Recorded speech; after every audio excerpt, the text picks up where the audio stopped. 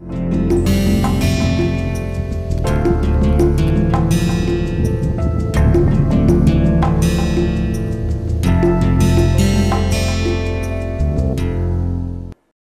welcome back to this course, Functional Genomics. This is the fourth lecture for week 1, and in the previous lectures we have seen the evolution of the field of genomics and how what kind of impact that it could have. So, we are going to continue discussing on genomics, and we are going to look into the approaches people used in the past and currently being used for the understanding of genome and how it functions. Let us look at this slide here. What is shown is an abnormal condition, a condition wherein you can see that the 2 digits are fused together, and this condition is called as syndactyly, the fused food. This is a kind of a partial condition because it is not completely fused. So, this region is anyway separated, but you could have conditions, for example, here like in this baby's hand, all the 3 digits are fused together. Again, this is an abnormal condition. It happens because of some genetic defect. So, how do you really find the gene that results in, or defect in that gene results in this kind of condition? This is something that people, for the human, they look into the pedigree and look at how this phenotype or abnormalities run through the family and try to come up with certain models, and that results in the identification of the gene.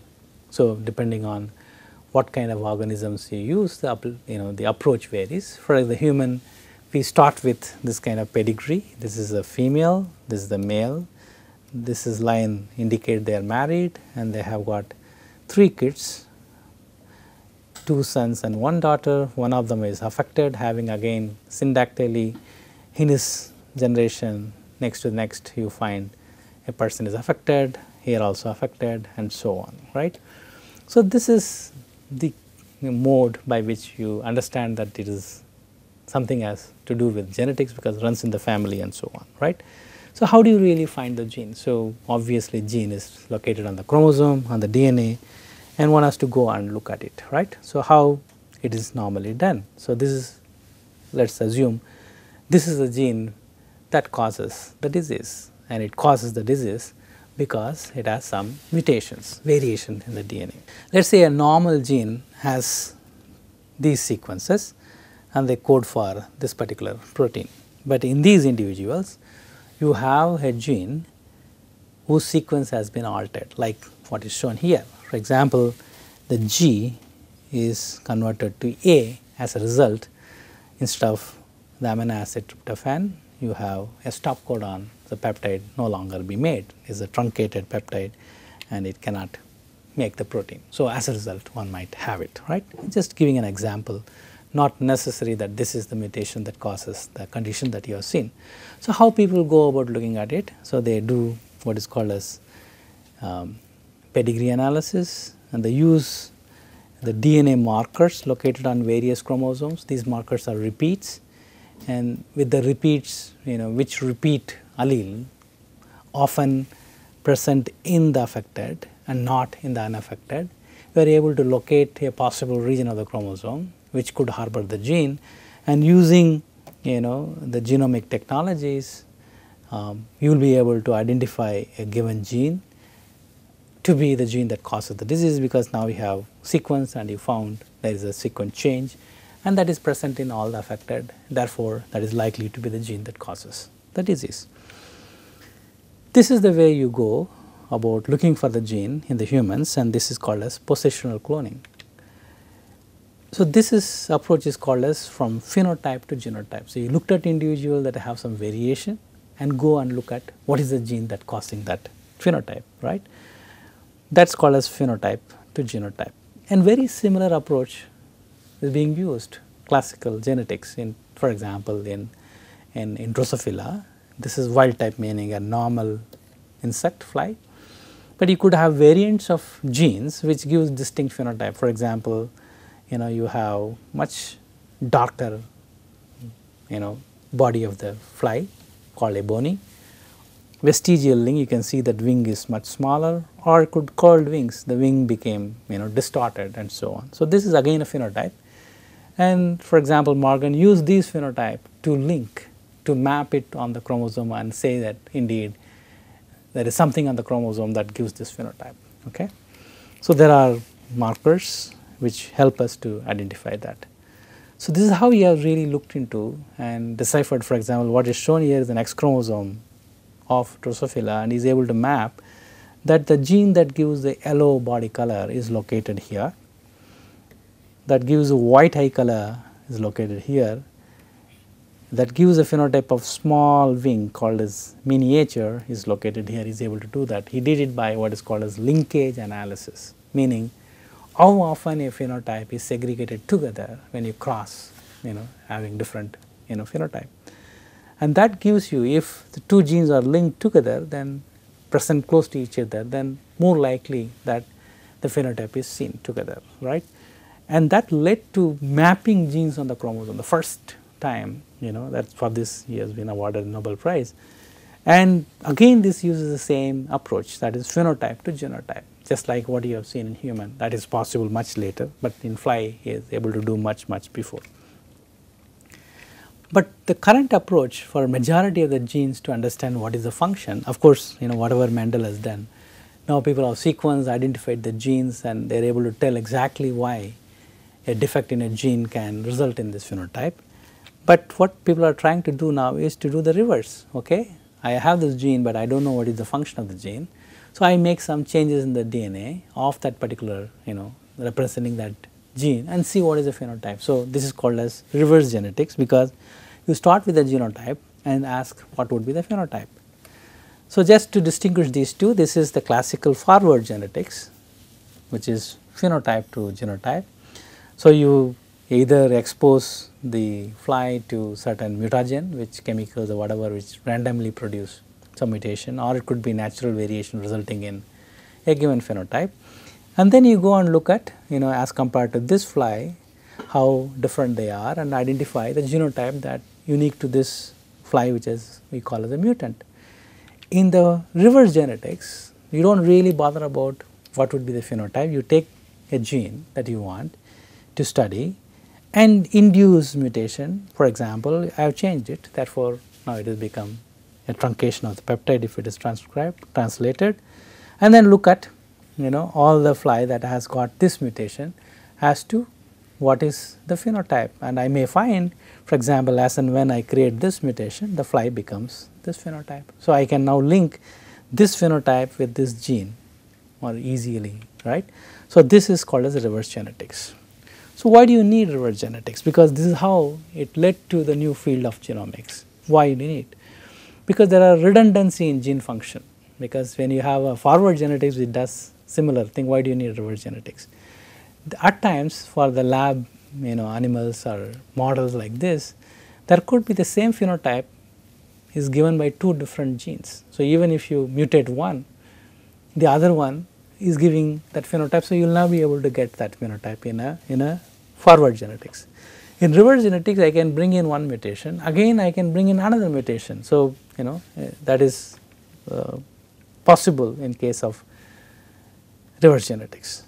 Sometimes the mutation could be fatal, meaning that mutation may not come to the population. So, you will miss out in a classical genetic screen, whereas in reverse genetics, I know that whenever I make this, the fly dies, that I know that it is a lethal phenotype, which otherwise you would miss out. The phenotype could be very subtle, you cannot see that. So, when you do a forward genetic screen, you may not minutely check each animal, because you do not know which one carries the mutation. So, you miss out obvious, non-obvious phenotype, but when you do create a mutation, you know that this fly has got, for example, a mutation. So, you can more closely observe that fly and find a difference which connects the genotype with the phenotype. Now, in forward genetics, you have no control which gene you are mutating, but here we can mutate the gene that you want, that is possible. And in classical genetics, you cannot say which kind of mutation you want to create. For example, I want to create what is called a missense mutation. Instead of X amino acid, I want to bring in Y amino acid in a given region. of a protein and see what kind of effect you have. That is possible in reverse genetics. Tissue specific effect. For example, what is the effect of this gene or this mutation in heart or in nervous system? So, you do not affect the other, but only affect a nervous system. That is possible in reverse genetics, not possible in forward genetics. And then another important thing is the reverse genetics can link a gene with unknown function, you do not know what is that, and with a phenotype. So, you understand the function of the gene, and finally, you can classify what are the genes that are essential for the survival, what are the genes that are redundant in survival when you do a reverse genetics, because you create mutation, they do not die, you create mutation, they are normal, which you would have missed out if you do a forward genetics. So, there are the genetics, reverse genetics is doable only in model system, not doable in humans, not doable in many other larger animals which take long time to breed. For example, there are many model systems depending on what kind of analysis you do in our system. It could be aplysia, genetics, development, reproduction, C. elegans, zebrafish, development you can understand, of course, Drosophila and so on. There are many models. When it comes to more closer to the human, it is a rat and mouse people use for understanding the gene function and their physiology. So, now people have done a large number of such mutations, and these are databases that are available. For example, you have a database called Flybase, which gives you what gene, what phenotype. For example, you go and you select this particular tab and give that curly wing. It will tell you what are the genes that results in curvy wing phenotype and so on. For example, more generic database are Ensemble. Again, you go to this is European repository, you go and take, for example, click here, what are the species you can select. There are a large number of species, the genome has been annotated, some of the mutation is available, mutant phenotype available, or you can go to this more popular NCBI, National Center for Biotechnology Information website, and you can go and browse the organism database. It gives you all the organisms, look at their genome, DNA sequence, and so on, it's dual. So, when you have this database, you can go and look at genes and you want to ask a particular question, that what is the function of the gene, that is what you want to test. So, the question is, with all this new technology, do you really need forward genetics? So, now I can mutate anything. So, why do you need forward genetics, the classical genetics? Is it redundant now in today's life? The answer is no, it has its relevance. The process of reverse genetics, where you create mutation and ask questions, is laborious, time consuming, right, and at times unpredictable. What would be the outcome, you do not know, right. So, the forward genetics gives you a relatively simpler tool, and you can quickly do that, and still it is relevant. And here you do not need to, when you do a forward genetic screen, where you expose the animal to certain chemical which causes some defect somewhere, you do not know where. It does not really require the knowledge of the gene or genome, because I can take a new species whose genome has not been studied, still I can do. So, that is still a big plus for that. The other thing is important, if you have a mutant background, again I can subject that mutant strain to another round of random mutagenesis using classical genetics. I may come up with a suppressor enhancer. For example, a second mutation may reverse the phenotype to normalcy, or it can make it worse. These are all still possible using forward genetics. So, still these are relevant, and likewise mutation in the regulatory region can be mapped. So, you have a region upstream of a gene, now it is mutated, now the gene become non-functional, right. And finally, when you look into, then you can find a regulatory region is important, which would have been very difficult if you go for a reverse genetics, because reverse genetics more often you know the coding sequence, you do not know the regulatory sequences. So, this approach still gives you the understanding. So, therefore, it is extremely important even today to continue the conventional studies, but top up with the reverse genetics approach, you can handle and understand and answer important questions. Let us see how we can use this. For example, you have go to ensemble and select, for example, all genome, you go to Amazon Molly, it's a fish, and ask a question, okay, do I have a gene of my interest in this animal? I say EPM2A, it says yes, it is there, it is present in this region, all these details it's given, the sequence is given, where is expressed given. Now I can go and want to create a mutation like this, right? Convert the gene having a mutation and make the mutation in the fish, let's say, and ask what phenotype it will have, right? How do you go about doing it? Okay. So, you need to model, right? So, there are various ways people do, let us not get into that. So, let us first ask question as to how you can create a mutation in a DNA. Let us say I want to change the base G and make it to A, therefore, this codon becomes a stop codon. So, this is called as site directed mutagenesis. So, how do you do this? So, the requisite is that you need to have the gene cloned in a plasmid. Plasmid is a circular DNA that harbors a gene sequence. So, you have a plasmid in which a particular gene sequence from here to here is cloned, and you have it here.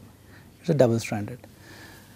What do you do now? So, let us say that your sequence is here. This is something that is, for example, A and T, you want to make it to G and C. This is complementary sequence. What I do? I make oligonucleotides, which you otherwise call as primers, which span that region, and such that the new sequence that I made has got the desired changes. So, it goes anneals to all the sequence except this sequence, because now it has got A here. So, I introduced, for example, C, therefore, it will not pair. So, likewise on either side I made it, that is what is shown here. This region has got the change, and then of course, you allow the DNA polymerase is going to copy the whole section. Likewise, from here it is going to copy all the section, and you are going to make a 2 new DNA strand which are primed by the primer having desired mutation, and that would have everything identical except that you have created a mutation here, right. Now, you have this new DNA strand, also the original DNA strand that plasmid had, right, the wild type one. So, how do you select this and remove this? So, if you extract the plasmid DNA from E. coli, normally the E. coli add methyl group to certain bases of the DNA, and there are restriction enzyme which will cut the DNA if the DNA is methylated. So, if I use, for example, an enzyme called DPN1, which would look at the DNA which has got the methyl base, it will degrade, it will cut here and there. So, the plasmid is no longer functional. Whereas, the DNA that I made using a primer in a test tube will not have the methyl group, so they survive, it does not get digested. So, now if I use this DNA and put it inside an E. coli bacterium, now this would get in there because it has every other element like the original plasmid. It can replicate, it can survive on antibiotic medium because resistant gene. Now, it grows, and if it grows, I know that it has got a plasmid in which I have introduced the particular residue being mutated. So, now I had a wild type gene, right, of the fish that I wanted to work on, and I have created a mutation that I found in the human. Now, I want to put it inside the animal and ask the question, now if I replace the normal gene with this mutant version, what would happen to the animal, right. So, that is the process by which people do. So, that is the process people do, and I am going to discuss one such approach called gene knockout. Okay. So, you can remove a gene from the genome of every cell and ask the question as to what happens to the animal, right.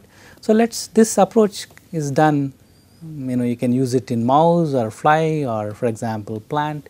This is successfully carried out. Maybe there is a difference in the technique, the approach, but it is doable. You can remove the gene from the organism either in all the cell or in a particular group of cells, that is doable. Let us look at how you can create what is called the knockout mice, or you delete a region of the gene, therefore, the gene becomes non-functional using this approach in species, say for example, mouse. So, what you need is you have to identify a region that you would like to delete or mutate, right, and normally this is taken as the first exon of a gene. So, you delete that, or a region of an exon, a coding region that gives a functional domain for the protein. Let us say this is the region we selected, and that is there in your plasmid.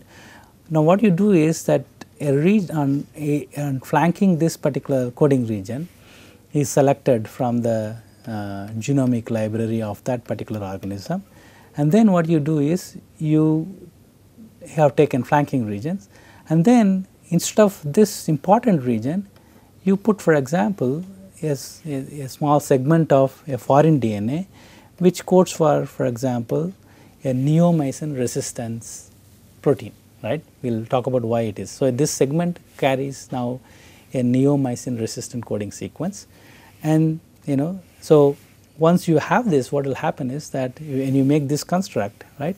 So, you have a construct in which this segment is identical to the gene here and here, but this region which you want to delete or mutate it is removed, but in that region you have placed a foreign DNA having a small segment of neomycin resistant gene. Now, what do you expect that to happen? So, if this gets into a cell, okay, a mammalian cell, for example, mouse cell. So, now you have the chromosomal DNA in which this exon is here. So, that this DNA would go, this is your neomycin resistant gene, but these two regions are identical. You expect a process called as homologous recombination, in which there is a cut in the DNA here and here, and this segment gets in and that segment comes out. We will explain it in the next slide. And then how do you select these cells? Now, you can grow the cells in the presence of an antibiotic called neomycin, and cells that do not have this protein coded by the neomycin resistant gene would die. So, in other words, cells that survive in a medium containing neomycin are those cells in which your DNA is integrated in the genome and it is coding for the neomycin resistant gene. So, this can happen in two different ways. One, if it gets in exactly the same place, replacing this exon as we wanted, or it can get integrated elsewhere and still codes for the neomycin resistant gene. So, how do you distinguish these two population of cells? So, what people do is that at the other side of this DNA they code for some toxin.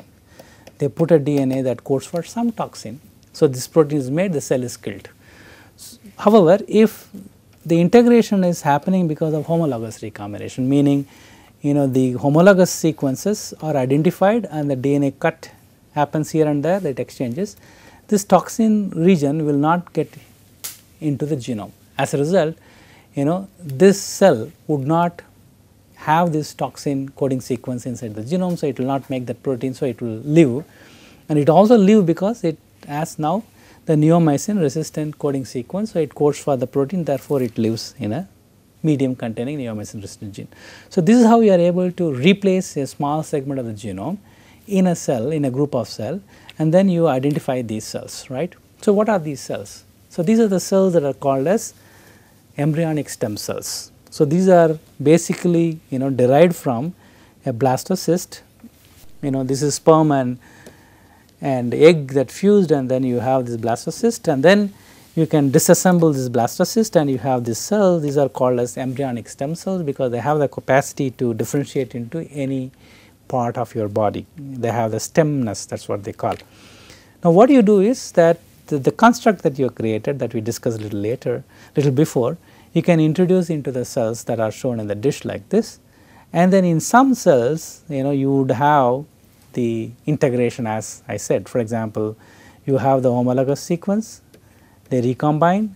So, when the recombination takes place, the neomycin gene gets into the genome, and therefore, when you plate them in a plate containing the neomycin antibiotic, only this cell in which this integration took place would survive. So, you have all the cells that in which this change, this region of the gene disrupted. So, what do you do after that? You take these cells, inject into a blastocyst. This is an embryo about to differentiate. So, you put in there is a cavity here, you can take about 10 to 12 cells, and then you take this embryo, put into what is called the foster mother, who accepts embryo of other origin, foreign female, other female, and then you have the chimera bonding. So, that is what it is shown here. So, for example, the recombination happens here and here, the neomycin gone there and you mutated the gene. This is the blastocyst mother in which the blastocyst is put inside, and then the embryo develops into an animal, and what you can find is normally the people use the embryonic stem cells having different from different strains that have different coat color. For example, the embryo is from a female which has white coat color, but the embryonic stem cells could be from a species or a mouse strain that has got say brown or black coat color. So, whichever segment of the skin derived from the embryonic stem cells that we integrated inside would have that coat color. So, therefore, I know that this is the chimera having some part of tissue derived from the embryonic stem cells. So, it could so happen even the germ cells would some of them would be derived from the embryonic stem cells, and if you cross them with, for example, another male or female having white color and you look into the coat color, any color, any newborn animal is having say a brown color or darker color likely to have derived from a gamete from this embryonic stem cell because it is not white. Then I know this is 50% chance that it would have the allele that is removed or mutated, and you cross these two and you will get an animal which is likely to have the knocked out gene, right. So, then you look at what is the phenotype of this animal, and this is how you create knockout animals. But at times it could have a problem that when you knock out the gene the animal may die. So, you do what is called as a conditional knockout, wherein you restrict the mutation to only certain tissues. That is something that we will discuss in the next class. Yeah.